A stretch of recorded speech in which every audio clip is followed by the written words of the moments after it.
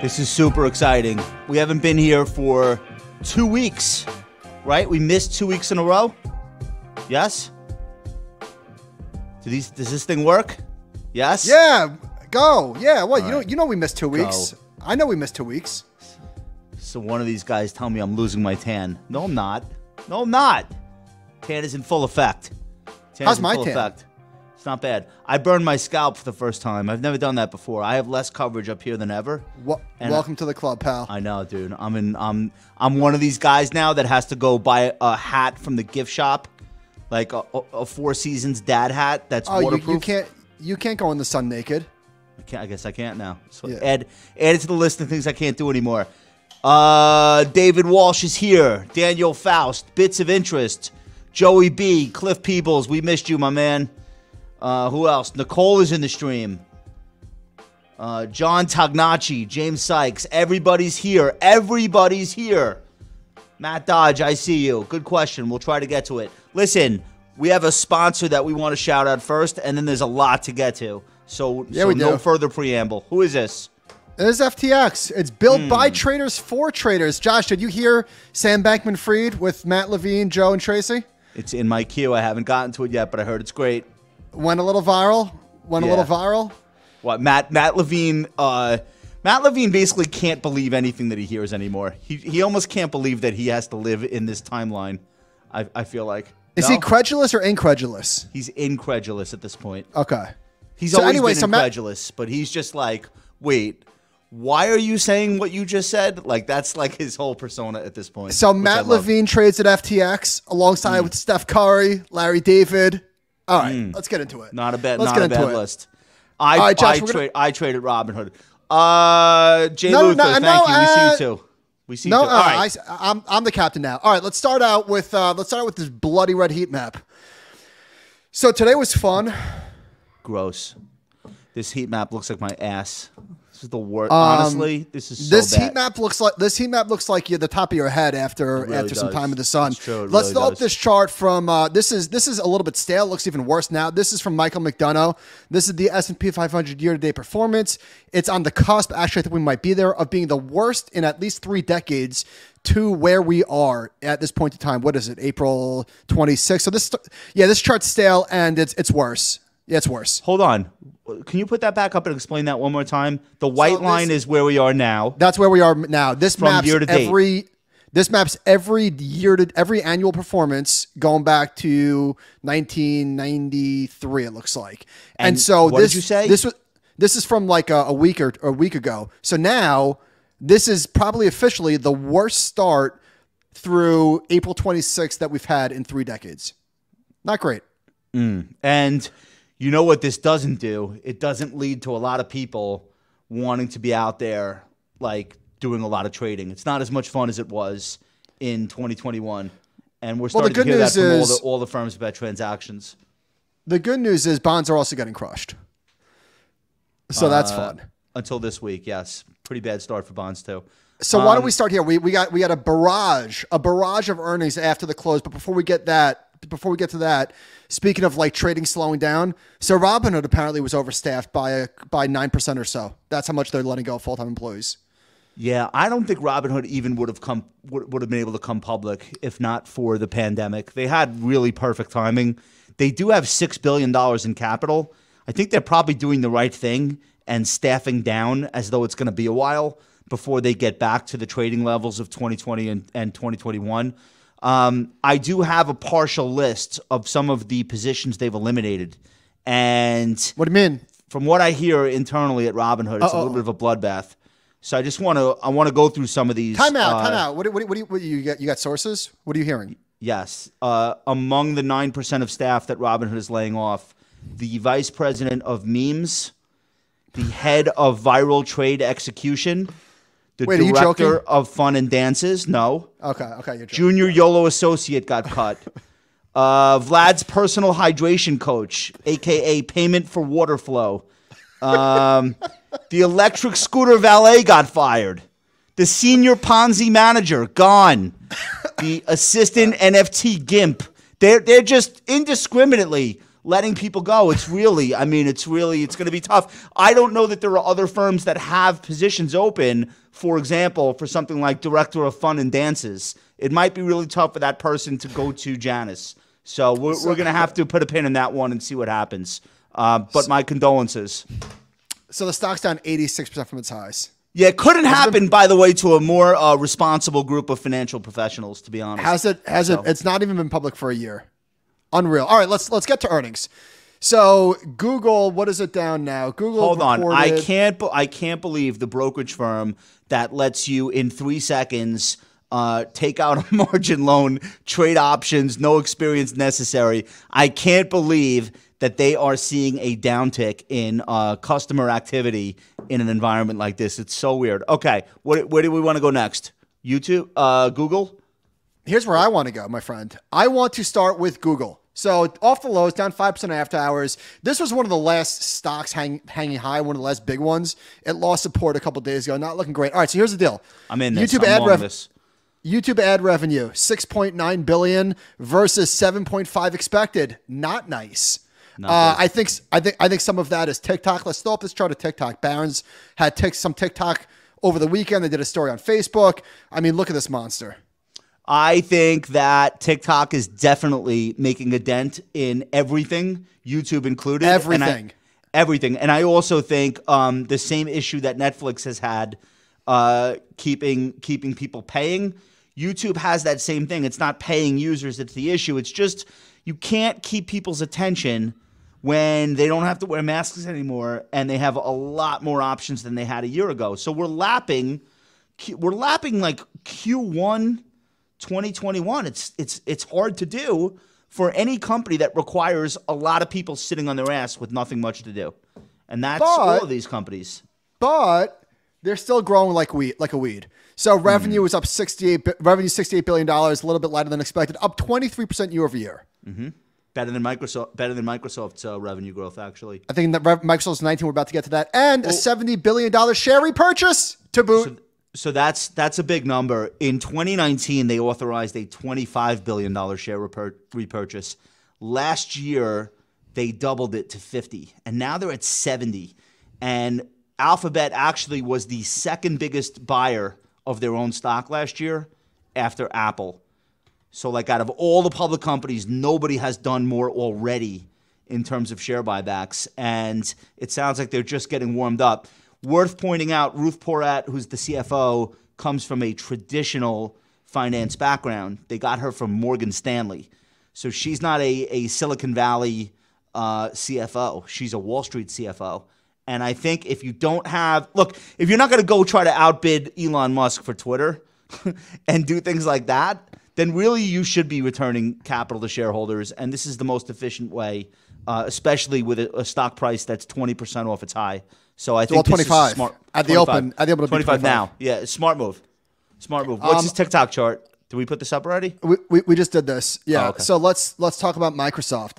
So Alex Morris has I think it's a Substack. The Science of Hitting, great stuff there. He's got some charts that I want to throw up. Actually, before we get to this chart, Duncan or John, throw up the other Microsoft chart. I can't find it, but here we go. Microsoft revenue by major product line. All right, Office still growing. Xbox, still Office growing. Is growing because they raised prices. Don't tell anybody. Actually, their subscriber growth is still growing like mad. Which I don't know how. How are people still buying Microsoft Office? Doesn't everybody who needs it has it? I guess not. Anyway, this chart. Throw this chart back up. Commercial cloud revenue. No, I'm sorry. The next one. The bar chart. Here we go. Commercial cloud revenue. $94 billion run rate, up 32% year over year. $94 billion is a lot of money. For context, their entire revenue 5 years ago was $92 billion. I was going to say, how many publicly traded companies are doing $94 billion annual run rate? I'm on it. I'm on it. Not many. It can't be a lot, dude. It can't be a lot. Do you know how much money that is a year? It's $100 billion. How has this business not gotten more saturated and crowded, and how have prices not been under pressure at all for cloud revenue? Like, why aren't these companies ripping each other's throats out? Is there just that much opportunity that it's nothing but green field ahead? I don't know. Like, I'm eyeballing it. I'm eyeballing it. So the small, it looks like there's like 50 companies that do $100 billion a year. Dell did 100. Target did 100. Comcast did 116. Facebook did 118. These are trailing 12 months. Like if this were a public company, it could have a $500 billion valuation by itself. Easily. 5 well, times not anymore. $100 billion? Yeah. Maybe 4. Okay. All right, so let's get into it. Okay. Last thing. Hold on. Last thing before we get into the topic. Last thing I want to say. So Netflix growth is reversing. We heard from Facebook last quarter that growth was reversing. Microsoft and Google are still growing. Microsoft at 19% a year. We're going to talk about Apple. All right, let's get into the first topic. Let's go. Okay. So things changed. This is you, actually. We're still in you. We're still in you. Okay. All right. Here it is. Topic 1, things changed. I'm looking at some things. Josh, less than a year ago. I'm not looking at anything. I'm reading a book. Less than 1 year ago, Zoom had a larger market cap than Netflix has today. That's crazy. That's hilarious. That's hilarious. So Ben and I were talking about this on the podcast today. It's all one story. We know what it is. It's interest rates. It's low duration stocks, high cash flow stocks outperforming the stocks that have the potential, the promise of earnings 20 years in the future. Nobody's time for that shit anymore. Nobody's subsidizing losses. Sorry, you did a post that I want to get into, 8 charts that explain the market. Thought you did a really good job, and I've asked John to have these ready, or Sean, or I'm not sure. Do we have the charts that explain the market? Yeah, we could just go through them and just zoom in and stop when you want to stop. Here we go. Okay, we have them. Right. So walk us through each one of these. It's worth spending the time because I really feel like your post encapsulated everything that people need to understand about the current environment. Okay. So yeah, what this chart is showing is simply the price of Facebook, Amazon, Netflix, Microsoft, Apple, and Google divided by the S&P 500. Yeah, wow. And it's people say, take out Facebook, Netflix. No, you can't take them out. What do you mean? This is the thing. I'm not taking them out.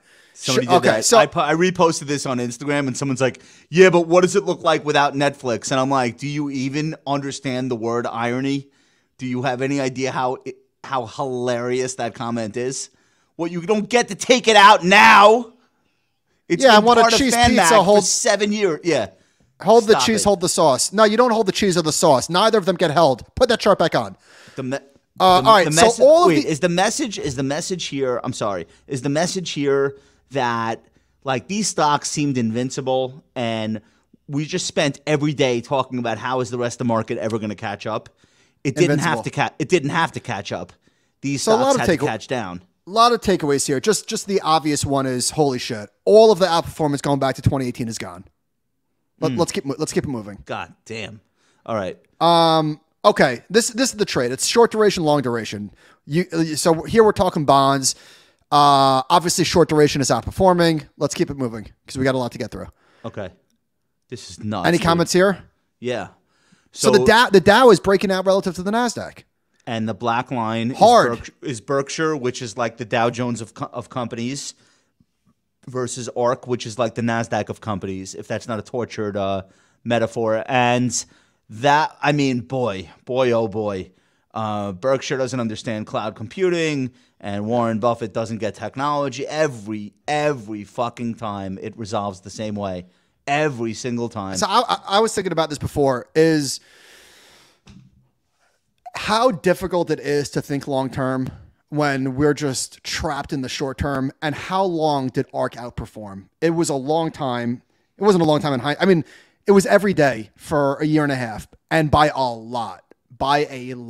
Dude, there was this like moment in time where there were 4 people who just basically completely dominated the investing discussion day after day after day, and you like could not.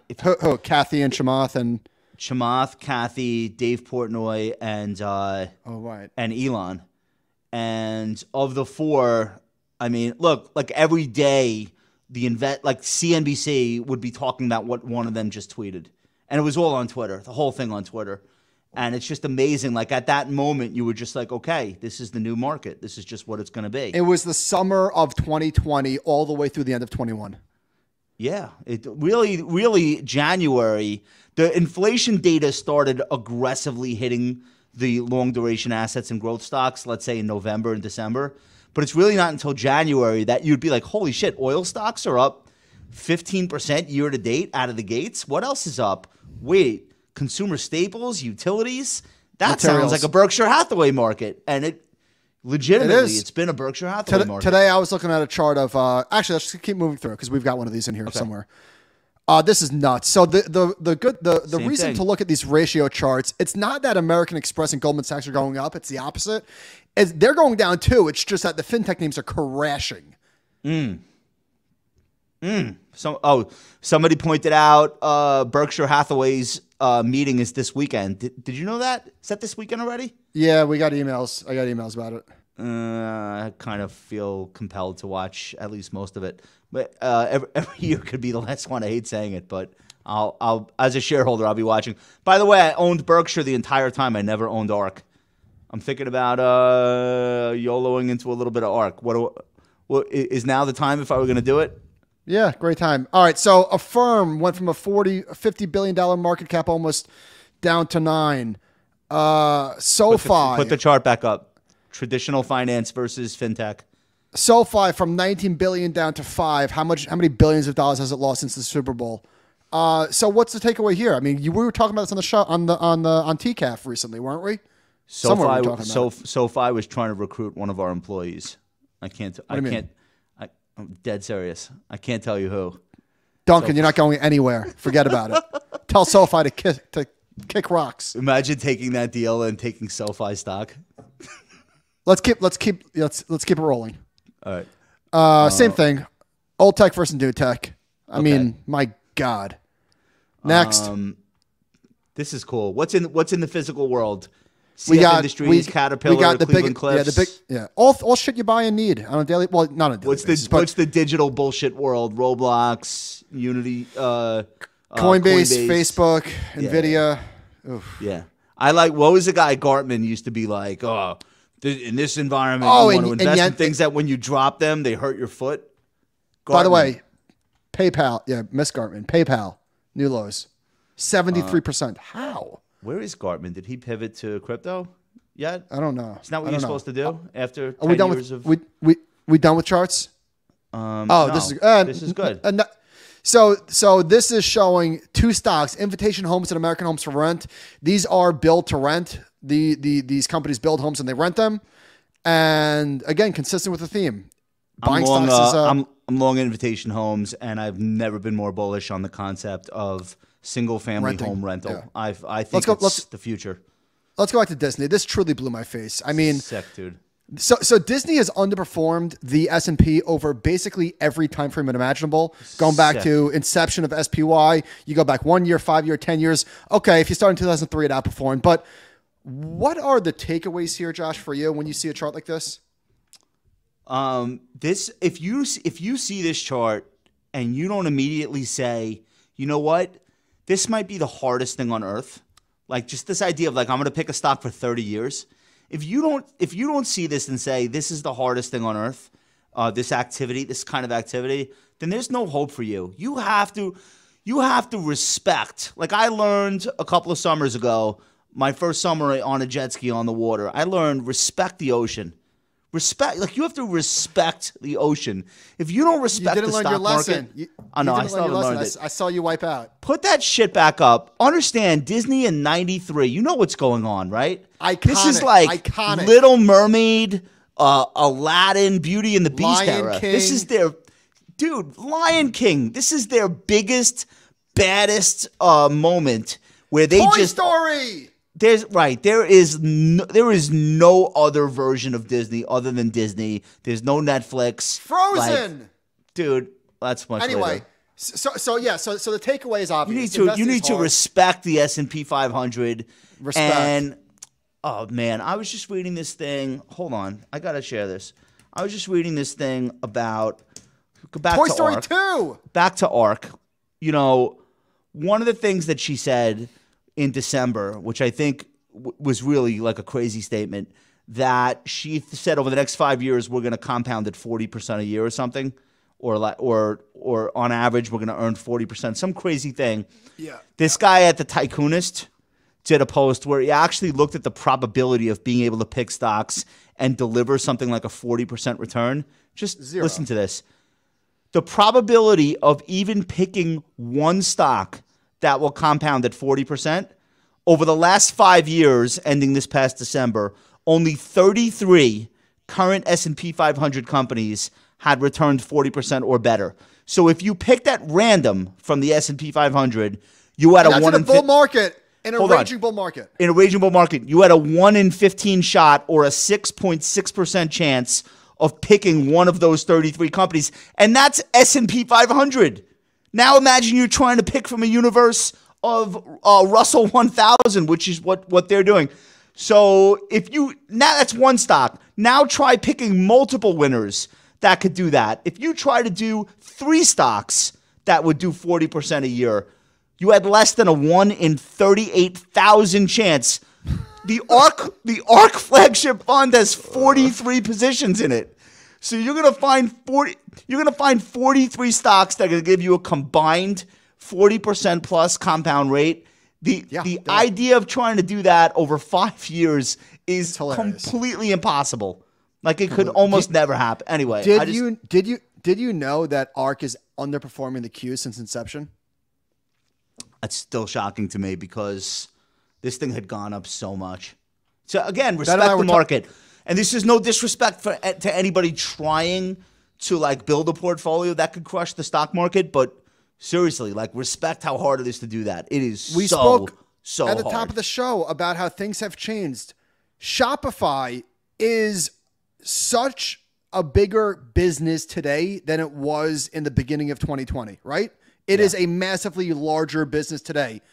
And the success was reflected until things changed.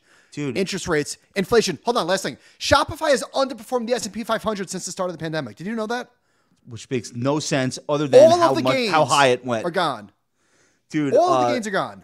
Netflix has double the subscribers as it had in 2018, and it's now below the valuation to trade it at in 2018. Listen, if you will eventually learn respect, and I think everybody's pretty much there at this point. Also, you will learn that the linear mentality of this is a good company, therefore it's a good stock.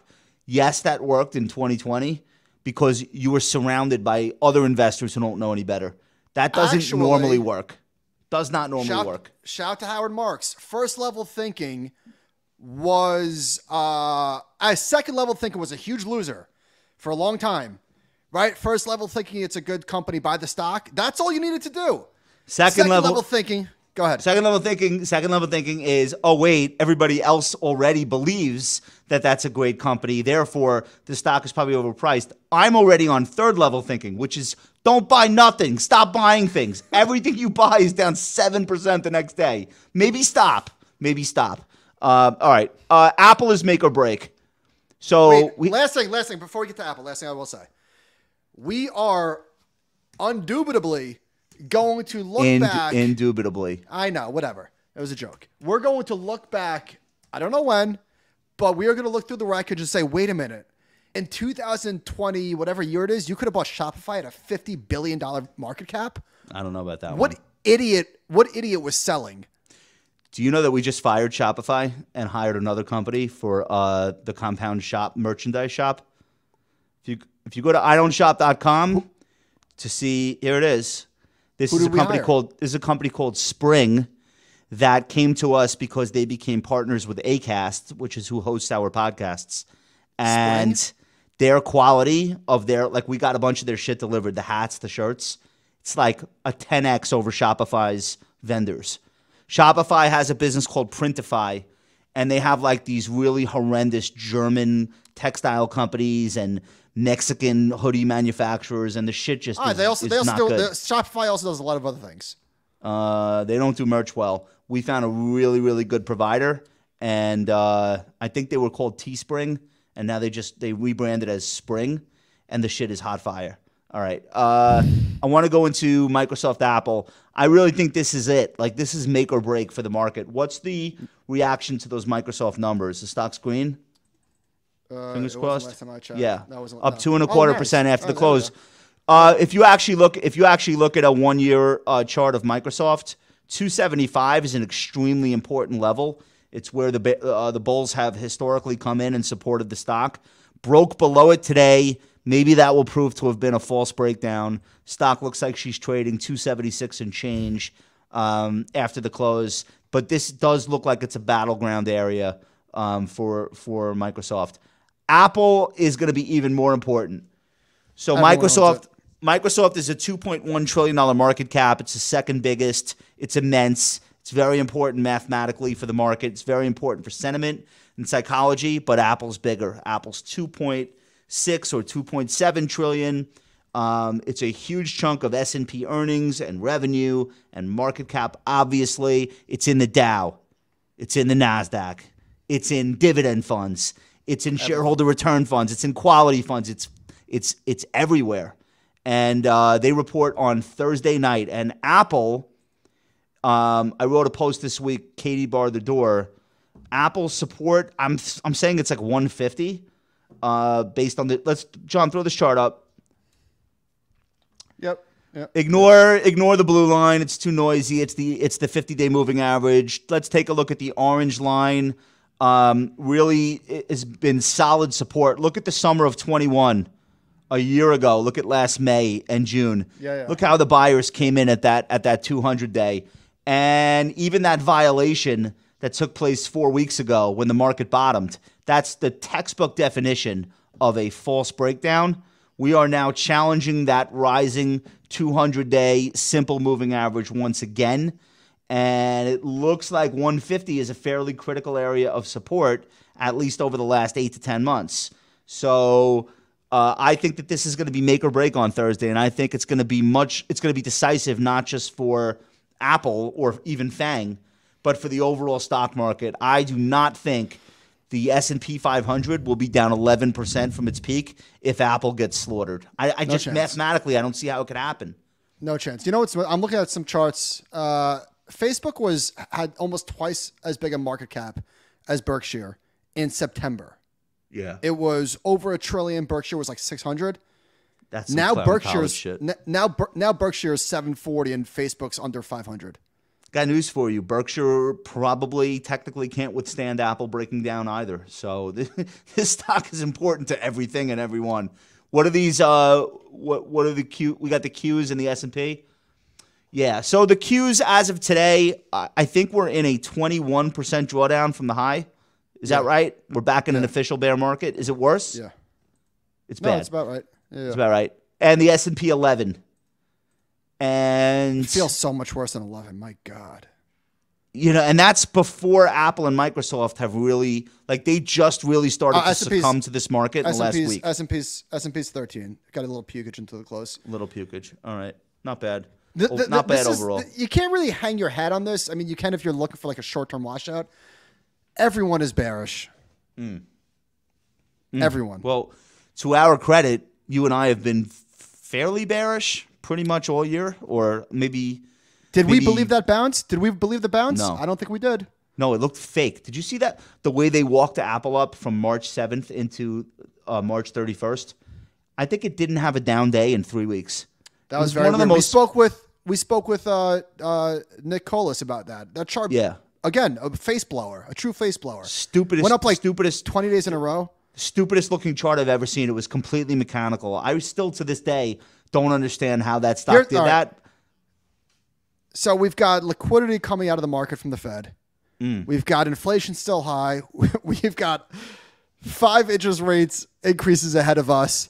We've got fine, whatever. We've got growth slowing, and we're 30% off the highs. It could get a lot worse. This Fed is not hiking rates 9 times into a NASDAQ crash.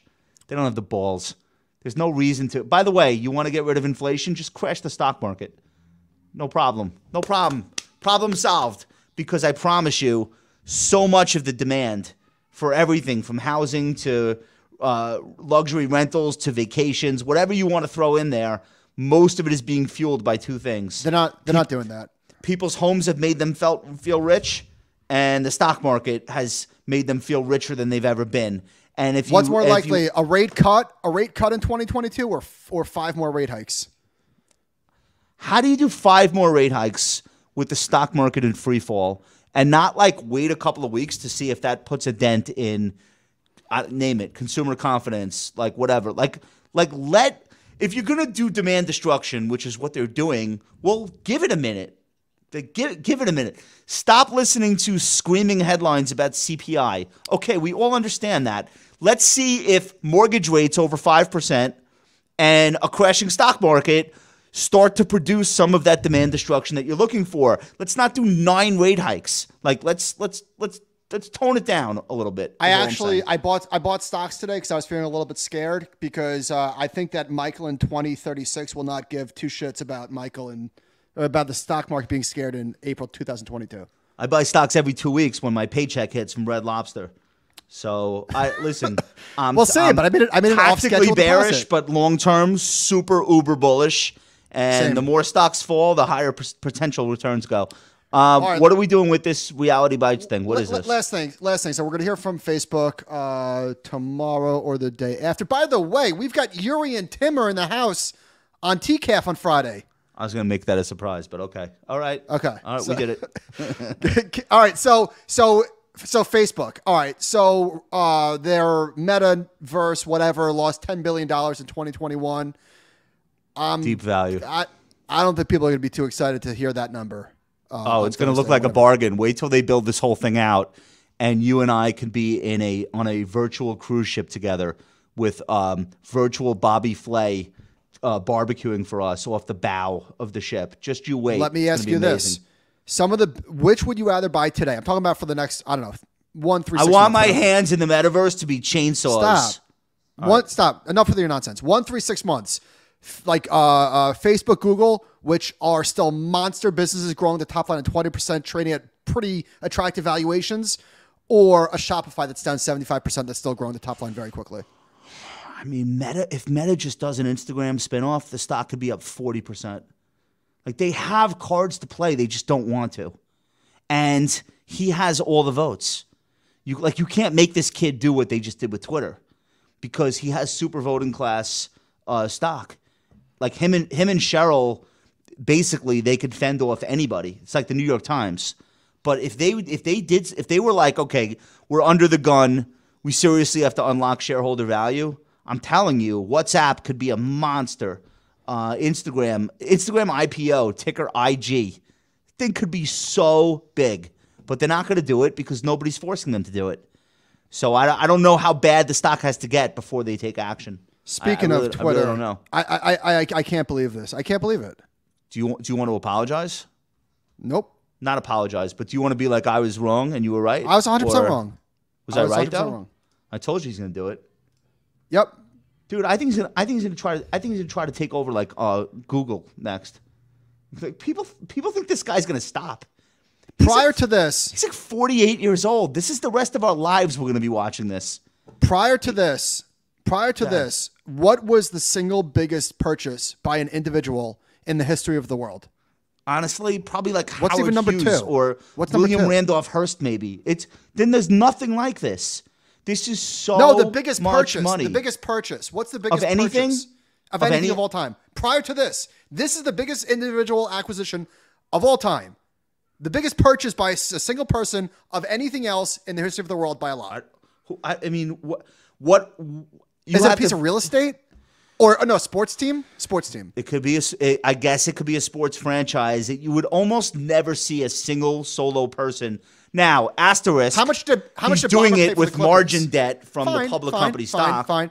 How much did Bomber pay for the Clippers? 4? No, come on. 3? It's not even. It's like $3 billion. It's not even on this. It's not even in the same. No, it has to be like, honestly, it has to be like Louisiana Purchase or something. Like it has to be something like that. We would never. Individual purchase. By the way, why is Bill Gates short Tesla? What is that about? He has this putz running a family office for him. You know, it's underperforming the S&P for his entire life. He does weird stuff. He's like, his biggest position is a garbage dump called Republic or whatever, like the garbage trucks. That's like his blue chip holding. Meanwhile, he should have given all the money to Berkshire and just let it be. So Tesla cracked today. There was some data from Bespoke that we spoke about maybe 6 months ago saying that Tesla is actually the only thing keeping ARK afloat.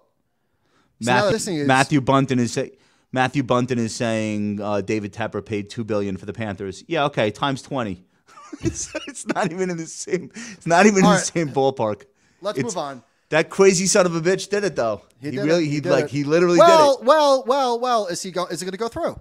It would be funny if there's a margin call in Dude, Tesla. what if Tesla stock goes down 30% before the closing? He's not getting this. This might not happen. It's not a done deal. Well, but honestly though, don't you think Twitter stock will decline in lockstep?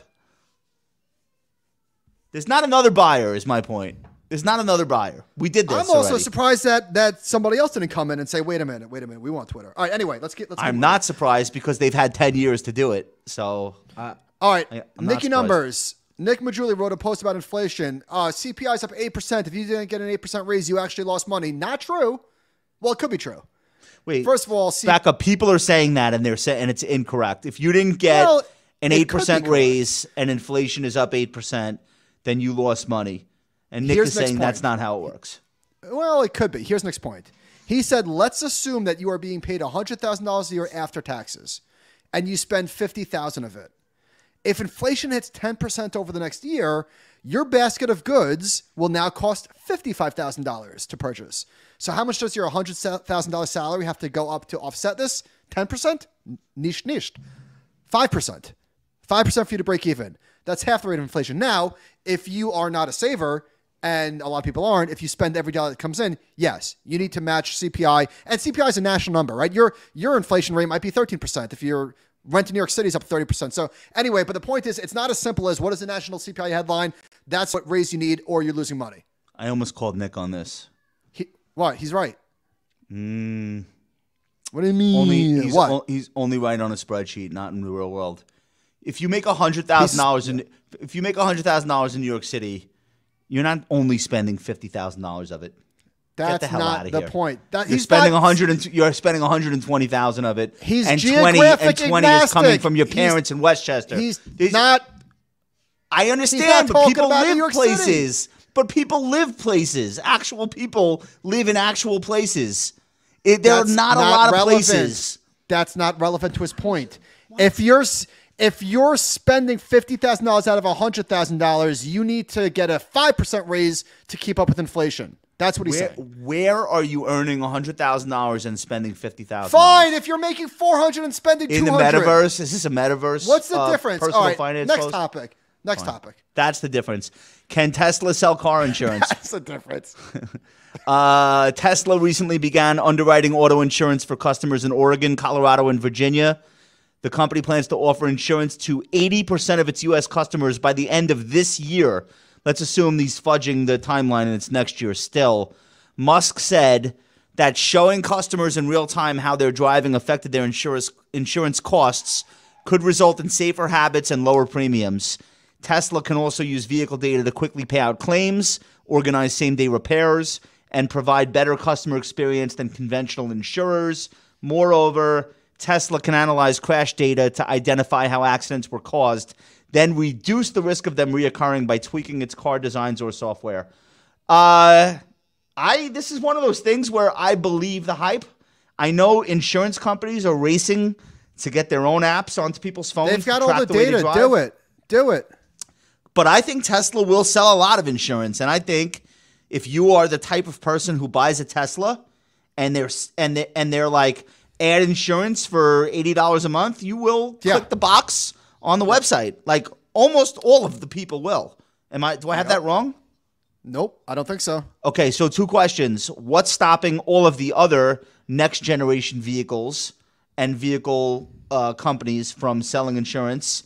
And is this an existential threat to a huge industry of which companies like Geico could potentially be mega disrupted? Or am I overstating the possibility there? What do you think? Well, that's a long way away. I don't know that, but what I do know, Josh, is that the Qs are way off the lows. Well, that's way always off good. The lows. Warren Buffett says an automaker is as likely to fail in the insurance business as an insurer is likely to fail in making cars. No way. It's not an easy business at all. I would bet against any company in the auto business being any kind of an unusual success. I know what he's saying. It's much harder in my opinion, like to go from insurance to building cars and the opposite. Yeah, I'm not saying underwriting is an easy business. Well, if you're an auto company and you get into the business of selling insurance and you do it without a partner, you do it on your own, you're going to need a lot of staff and a really big balance sheet. Hang on. Aren't auto accidents driving pretty freaking predictable? It's not like there's to be a black swan that comes out of nowhere and wipes off every car. And as a result, the margins are very slim in that business. It's not that great of a business. Because you're exactly right. The premiums are not much because the companies in this business have a pretty good handle on how many accidents they're going to be each year, and who to insure and who not to. BlackRock put out a weekly commentary. We've been talking about this. We were joking about it. I don't think either of us really believe this, but they said we could see long-term yields rising further as investors demand higher compensation for holding them in an inflationary backdrop. Okay, that part makes sense. The next part, this is not necessarily bad news for equities as it could trigger a reallocation away from bonds into equities. No chance. Ben and I were talking about this today. When people are selling bonds, when people are selling stocks, they're going to cash. They're not going to bonds. Do you agree? To that point, here's Rick Reeder, managing director at BlackRock, friend of the Halftime Report. We have him on all the time. This is the largest asset manager in the world. This is the guy in charge of fixed income for the largest asset manager in the world. Quote, Rick Reeder is increasing cash holdings by more than 50% in many portfolios to a weighting that is, quote, much, much higher than it had been in years past. Quote, for now, one of the most attractive things you could do is have patience. Agreed. And if you can get paid to have patience, that's a pretty good place to be. Prime money market funds holdings in the Americas rose from just under $146 billion in February to $193 billion in March, their highest levels of the year, according to the Investment Company Institute. Where does that $193 billion go given what's going on in April? $250? Would you be shocked? $250 billion in money market funds? No. I think we're headed there. Two things also on the NASDAQ sell-off. The top for the NASDAQ, not for most stocks, but for the FAANGs, actually February 24th, which was the day Vlad Putin started his invasion. And you could say the two things are unrelated. I don't know if they are. Because that invasion drove up all the inflation stuff. By the way, that is put a top in for growth way stocks. Out of the financial headlines these days, right? Yeah, nobody cares anymore. We're over it. We're on to the next thing. It's shocking, but it shouldn't be shocking. This is how we roll. It's unfortunate because that conflict is very much raging night and day. All right, last thing. PSA? Can I just wait? Hold on. PSA. You can't get too bearish. Like, come on. Could you think that stocks are to go lower in the short term? Maybe even more than a little bit lower. You can't get too bearish. Who made money being bearish? I think we're going to test and fail the February lows. Okay, fine. Doesn't mean I think it's the end of the world. Yeah. I just think it's going to happen. I think it's inevitable. So, okay. All right. Crypto hacks. You will be surprised to learn that last week's blockbuster crypto hack was the 5th largest on record. We are averaging one massive crypto heist or hack every week. Somebody stole $182 million last week and no big deal. The 5th largest hack ever. Two things. First of all, this one is a weird one. I'll get into it in a second. But $182 million is so much money. Like in real life. Yeah. If do you remember growing up, like if somebody robbed $1 million from a bank, it would be like nationwide news that like somebody got away with $1 million. There'd be a manhunt. Manhunt is not even the word. It would be the fugitive. It would be Tommy Lee Jones and a team. I didn't kill my wife. It would be global. It would be fucking Carmen Sandiego. Yeah. These people are stealing like $200 million at a clip on a weekly basis, and nobody even knows about this. Like I might as well say 1.8 billion, and I don't even think people would flinch. So the world has changed. This was a hack, not just a heist, which is more interesting. The hack wiped out all of the ether held by an algorithmic stablecoin project called Beanstalk, which I apologize to my wife for putting our life savings in that. I can't believe it didn't work. The hack wiped out all of the Ether. Once the Ether was removed, the value of the stable coin itself collapsed to 10 cents from $1, most recently trading at 6 cents. After the Bean stable coins collapsed, the hackers' profit was $76 million. Why is there $76 million in an algorithm called Beanstalk Farms? What am I missing? Is this all people on Twitter doing this? Who the hell is doing this? Whose money is this? I'm dead serious. I'm not even asking rhetorically. Whose $76 million just got stolen? Is it a venture fund? Is it Masayoshi Son? Whose money is it? Do you know? It's people that got rich in crypto. Who else's money could it possibly So they're like, be? oh shit. It's not pension. It's not pension fund money. It's like, oh shit, 20 million stolen. That's the way the ball bounces. Like, you know, it's going to be a big business. We're talking to one, cybersecurity for DeFi. Oh fuck yeah, it is. With good reason. It's a wild west. It's a wild west. All right, that's all I want to say on that. Fidelity 401k adding Bitcoin to the menu. Did you see this yet? Big deal. Yeah. It is a big deal, right? Yeah. What idiot faced with the choice of how to own Bitcoin would opt for like some exchange they've never heard of that's based in a cave in Kazakhstan versus just owning a little bit in their Fidelity 401k? Like obviously you would own it with Fidelity. It's somebody you could sue. Not everybody has that choice. Okay, a normal person that has a normal 401k choice. Yeah. Like somebody that's fortunate enough to work at a company that offers a 401k through Fidelity, and then they say Bitcoin is one of the funds on the menu. Doesn't that become the de facto smartest way to have crypto exposure? It's a big deal because Fidelity's doing it. They're the biggest 401k provider in the world. They're not going to be the last. Friend Eric Golden tweeted today that this is a bigger deal than a Bitcoin spot ETF, and I tend to agree with you. I agree with you because this to me becomes the quote safe way to do crypto for like regular people, like average people that don't consider themselves to be crypto experts. It's like, oh, I could have a little Bitcoin in my 401k. I can't touch the money anyway. It's a great place to speculate and do that. So I think it's a really big deal. I agree with you, and I think that's very smart of them to get there first. By the way, this is why the future will not be decentralized. Eventually, the biggest crypto balances are going to be held at Goldman Sachs and Fidelity and eventually iShares, and you're just going to have to live with that's the future. The future is not, hey, let's spin up a DAO and blah, blah, blah. Like that's just not where most of the assets will be. The big firms are coming, and they're going to do a really great job. Okay, end of editorial. Where's Duncan? What's the story with the new hat? Yeah, this is a Scranton hat. You know, shout out to the office. Oh, I see. Got it. Office. Got it. Yo, Duncan, tell Josh the analogy that you gave today. We were talking about how it's not fun trading anymore. What was the analogy that you gave? Yeah, I was just saying Robin and layoffs.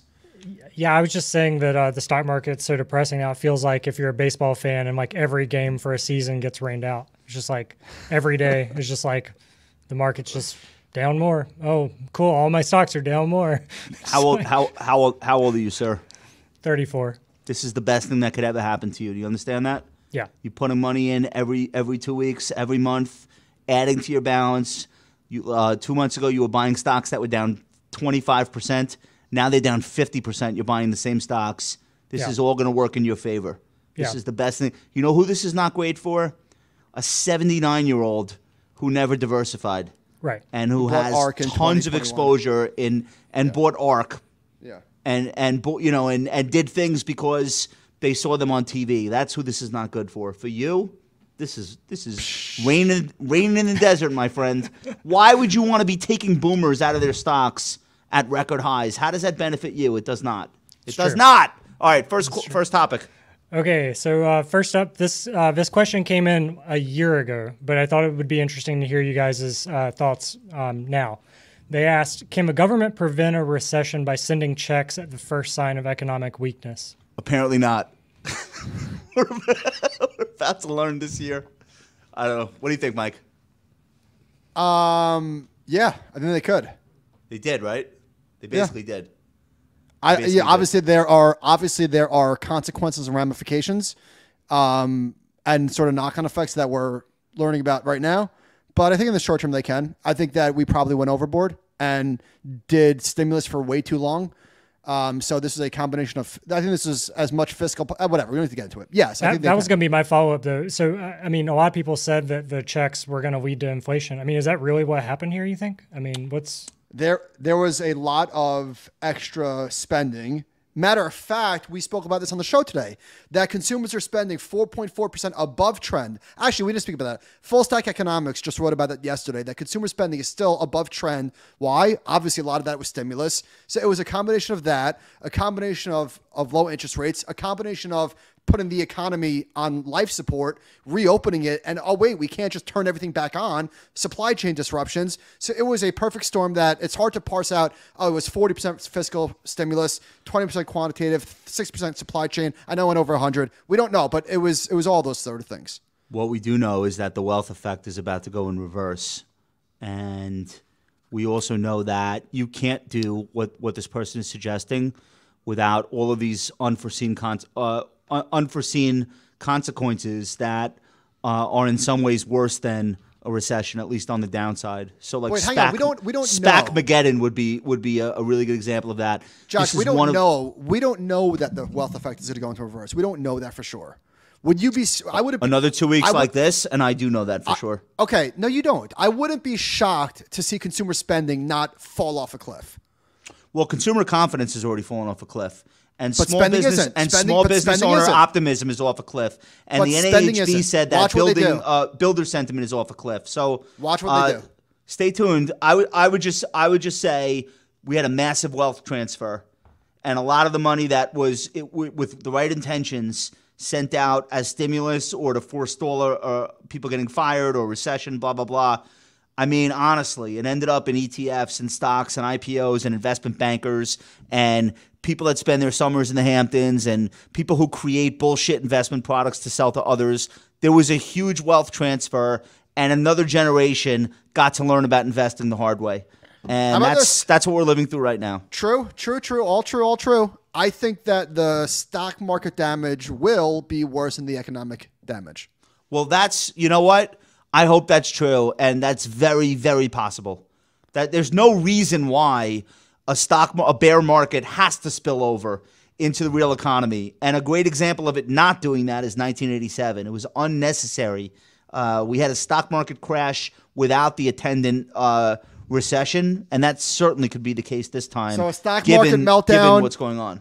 An economic slowdown does not mean end of the world. Does not mean you're losing your job. Knock on wood. Here. Okay, what's your second viewer topic? Okay, so up next we have a question about the new revenue growth. For many years, investors were primarily concerned with revenue growth, but that seems to have changed. What's behind this change in sentiment, and what stat do investors care most about now?